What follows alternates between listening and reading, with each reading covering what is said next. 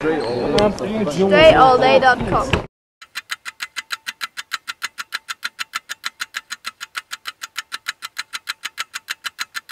What's going on, everybody? Dre Baldwin, Dre All Day. This week's motivation is kind of answer to a question people ask sometimes, and they see like the stuff I put out, or any of you out there who put a lot of work and dedication into your craft, whatever it may be, whether you're an athlete, whether you're a lawyer, whether you're a student, whatever it is you're into, and people say, yo, why do you be working so hard? Why you be putting in so much work? Why you get up so early? Why you stay up so late? Why you putting so much effort into doing this? My answer to that is, why the fuck not?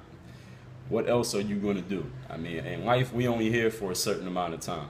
I know when you're young and things is going fine and you feel good, you feel like life is going to go on forever. Actually, it's not even that you feel like it's going to go on forever, it's that you're not even thinking about the fact that you might die. But you know how you read the newspaper or you watch the news some days and you hear some story about some woman who had her 3 kids in a car and they crashed head on into a truck and they all died?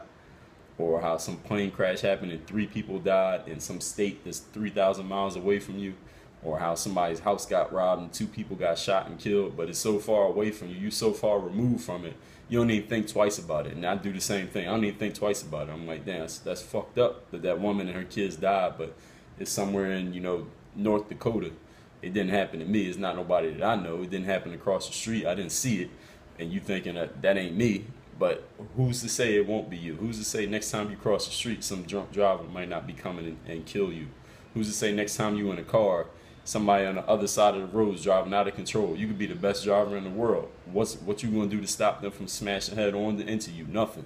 Who's to say somebody might not be standing outside your door waiting to shoot you in your head next time you go to work? Nobody knows. You don't know when your life is going to end. You don't know when it's going to be over. So while you're here, if you're going to be committed to something, if you're going to do anything, why not put all your effort into it? Why not work as hard as you possibly can at it? Why not see how far you can take it?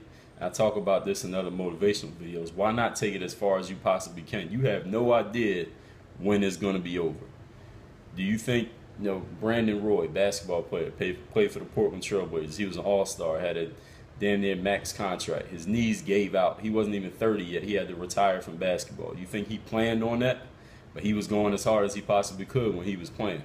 Look at Kobe Bryant. He don't know how long he's going to be playing basketball, but he goes all out. Even if this is his last year, even if he can't do it like he used to do it, he still goes all out because he don't know when it's going to be over. None of you know when it's going to be over, whatever it is you're doing. You don't know. You could be taken out today. This is somebody watching this video right now. If 1,000 people watch this video, a year from now, at least one of you 1,000, one of us 1,000, let me not say you, one of us 1,000 ain't going to be here this time next year. You don't know if that's going to be you. So why not put all the effort you can into everything that you do? Because it's the only thing that's going to be left to represent you when you're gone. The clothes you wearing, the TV shows you watch, the shit you said on Twitter, ain't none of that stuff going to matter. All that's going to be matter is the actual things you accomplish, if any. Work on your game, DreAllDay.com. Hey, this is Benny from Auckland, New Zealand, and Tom from Auckland, New Zealand too. Work on your game.